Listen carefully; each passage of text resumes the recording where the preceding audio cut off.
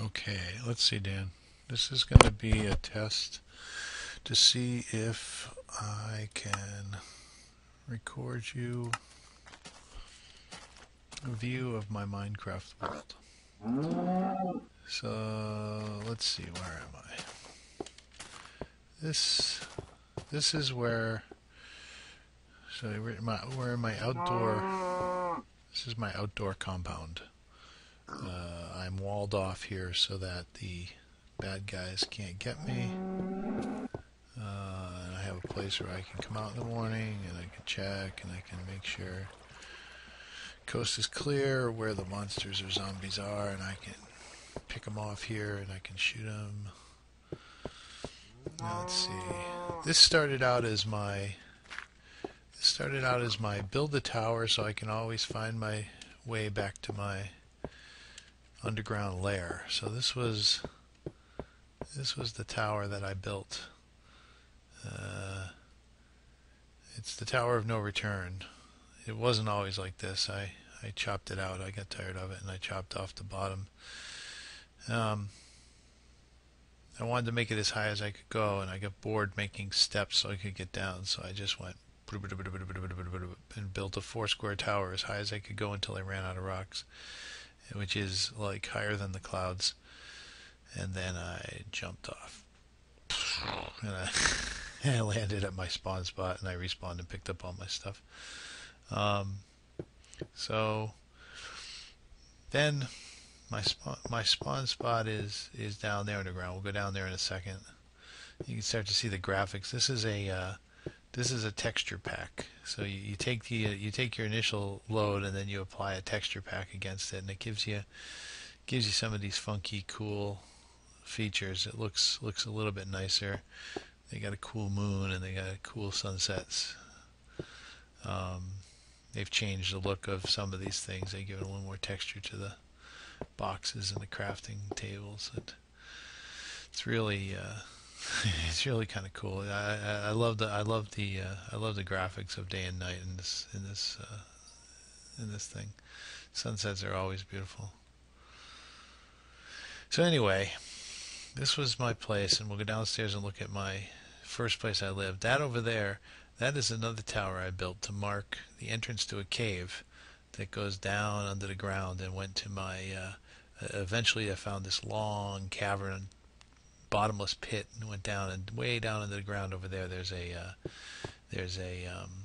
was where a dungeon was, and so I have a huge mine down under here. I found the dungeon and I kept working. This is where I've got all my resources from, is way over there.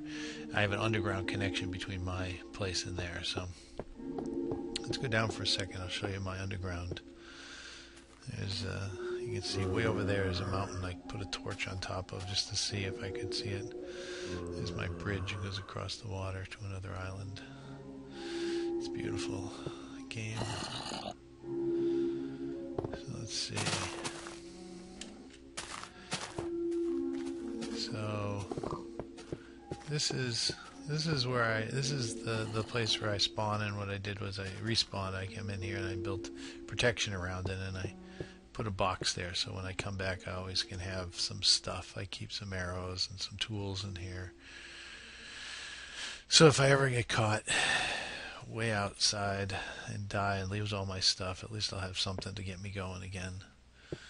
So this is where I originally created the first cave, and this is when I thought, oh, cave. I built cave, and we worked all over here, and you know what it's like. You don't really find all that much at this layer. I had multiple doors coming and going. I had back doors and front doors, and this is when I finally explored and found that cave entrance way down there in the bottomless pit. I built this tunnel to go over and meet up with the bottomless pit, so I wouldn't have to walk outdoors to get to it. I could do it at night. So this.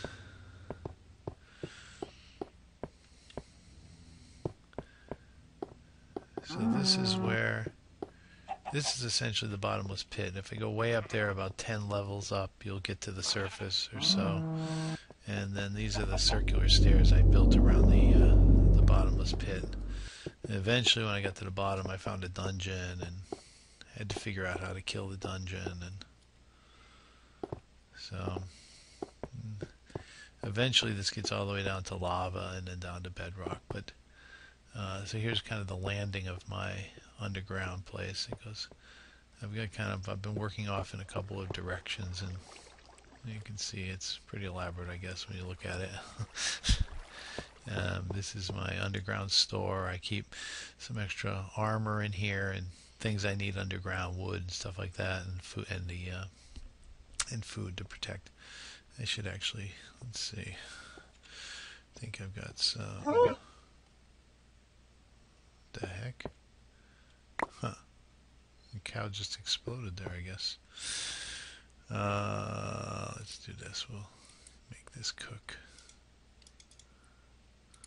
And leave that for a bit.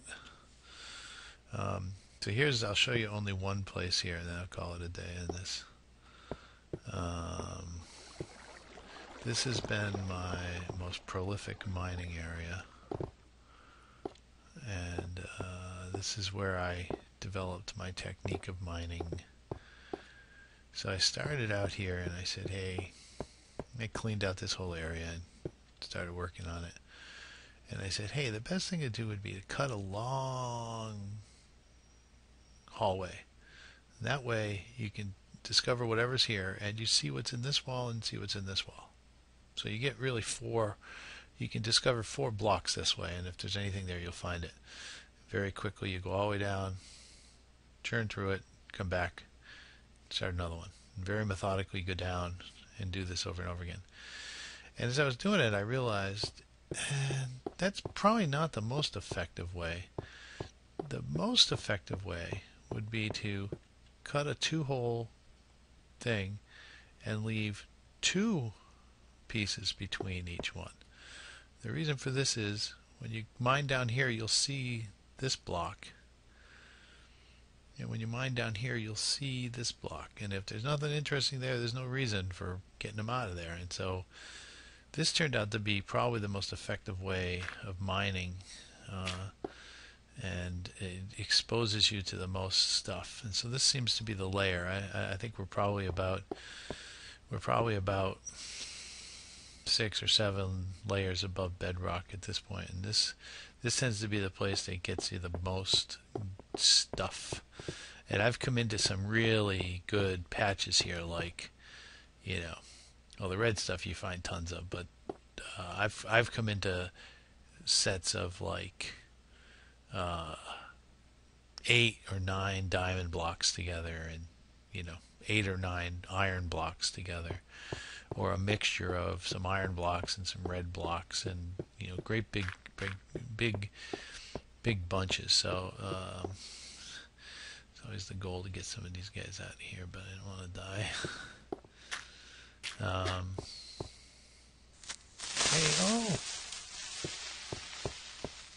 Let's see if we can keep him chasing us and kill him, because he will give us sulfur.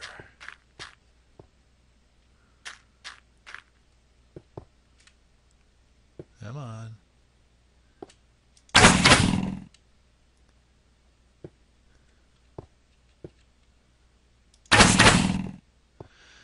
He's going to be difficult. Oh well. Yeah, try to get him.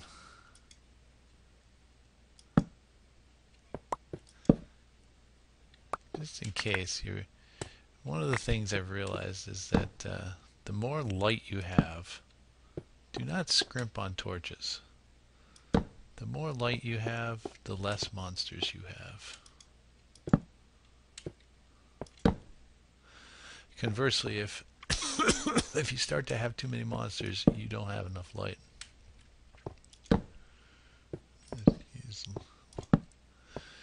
The other thing I'd say is this texture pack is darker than the old one used to be. So anyways, bud, that's it. I'm having a lot of fun with the game. Wasting a lot of time with the game. And the next video I show you will be when I have made my electrical circuit creations, because As you saw up above, I have just a boatload of the redstone stuff. I just have to figure out how to make switches. That's why I'm trying to get the TNT. That'll be my next thing is to try to build bombs and cannons and stuff like that. Take care. Bye.